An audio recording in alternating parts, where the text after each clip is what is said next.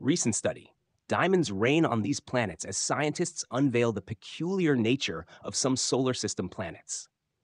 If a journey through the harsh conditions of Neptune's atmosphere is possible, a unique phenomenon of diamond rain might be encountered.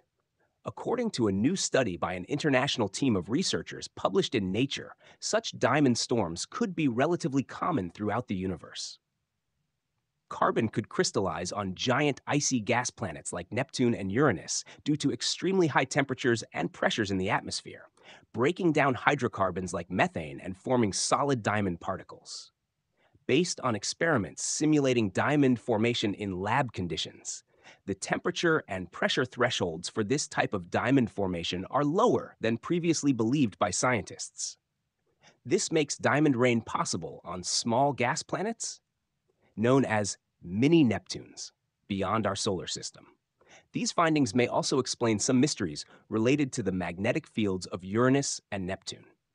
Physicist Siegfried Glenzer from the National Accelerator Laboratory SLAC stated that this groundbreaking discovery not only deepens our understanding of local icy planets, but also has implications for similar processes in outer planets beyond our solar system. The team behind the new study used the European XFEL, X-ray free electron laser, to observe diamond formation from a hydrocarbon compound in laboratory settings, subjected to immense pressures in a seed-like setup.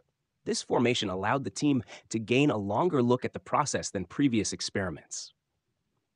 While extreme pressure and temperatures are still crucial, they may not be as extreme as previously thought. Unlike Earth, icy planets like Neptune and Uranus lack symmetric magnetic fields, north and south poles. This has been a puzzle until now, suggesting that magnetic fields do not form in the planet's core, and diamonds could help explain that.